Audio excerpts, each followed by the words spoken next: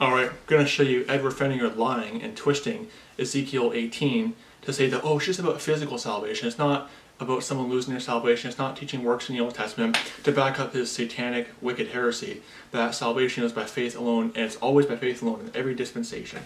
A very, very wicked satanic heresy. It is not true biblical dispensationalism. It's a perverted, antichrist, satanic form of dispensationalism, a false version of dispensationalism, I'll put it that way. But here he is twisting Ezekiel 18 and lying about what it's saying. Watch this. He lives by doing Ezekiel 18. Let's look at Ezekiel 18. He lives. See, they've inserted a definition. He lives. What do you mean he lives? It means he lives eternally? No, he lives physically. Oh, but Ed, if he dies, see, the souls are connected to the body, and if they die, they're going to go straight to torments because they have to do. But he's going to give you Ezekiel 18. But as long as I hold for King James Bible, it's okay. You see. Ezekiel 18, let's see what Ezekiel 18 has to say. More of Ezekiel's commission, subheading. More of Ezekiel's commission from the Lord. Does that sound like a chapter talking about anybody's eternal life? Now he goes here, 18:20. This verse cannot refer to the physical death as well as the spiritual death. Oh, it says here, this verse could refer to physical death as well as spiritual death, since the word soul is equated with the physical life in the Old Testament. In other words, it could be physical death.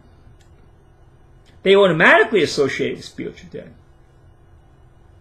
But the soul is associated with the physical death in the Old Testament. So he has to admit that. They're not going to tell you that here. So in his own footnote, he admits, oh, this could be a physical death. It would seem that Pfenninger, in the book that he's reading, seemed to miss a few things about Ezekiel 18, the next couple verses. Here's what he missed. Okay, Ezekiel chapter 18, verses 20 to 27. The soul that sinneth, it shall die. The son shall not bear the iniquity of the father, neither shall the father bear the iniquity of the son. The righteousness of the righteous shall be upon him, and the wickedness of the wicked shall be upon him. But if the wicked will turn from all his sins that he hath committed, and keep all my statutes, and do that which is lawful and right, he shall surely live, he shall not die. All his transgressions that he hath committed, they shall not be mentioned unto him, and in his righteousness that he hath done, he shall live. Have I any pleasure that all that the wicked should die, saith the Lord God, and not that he should turn from his ways and live? Verse 24. But when the righteous turneth away from his righteousness, and committeth iniquity, and doeth according to all the abominations that the wicked man doeth, shall he live? All his righteousness that he hath done shall not be mentioned. In his trespass that he hath trespassed, and in his sin that he hath sinned, in them shall he die. Yet ye say, the way of the Lord is not equal. Hear now, O house of Israel, is not my way equal? Are not your ways equal? When a righteous man turneth away from his righteousness, and committeth iniquity, and dieth in them, for his iniquity that he hath done, shall he die. Again, look at this. Again, when the wicked man turneth away from his wickedness that he hath committed, and doeth that which is lawful and right, he shall save his soul alive. It's interesting how Pfenninger won't quote those verses and wouldn't deal with those verses. Okay? Notice how verse 24 says, in his sin that he has sinned, in them shall he die. What does it mean to die in your sins? You go to hell. So you have a righteous man there. If a righteous man turning from his righteousness, so you have a saved righteous man, he turns from his righteousness and commits sin, and he dies in his sin. He lost his salvation. That's what happened there. Because turning from your sin is works. Okay? It was works salvation there. Turning from your sin is works. According to Jonah chapter 3 and verse 10, you can read that verse. Turning from your sin is works salvation. It is a form of works. Okay? So when turning from your iniquity, turning from your sin, they're working. They're doing works, and it's preventing them from dying in their sins. That's simple. Again, Jonah 3:10 shows that turning from sin is works. And also notice how verse 27, because Ed Pfenninger says, oh, it was about physical salvation. It was just about physical salvation.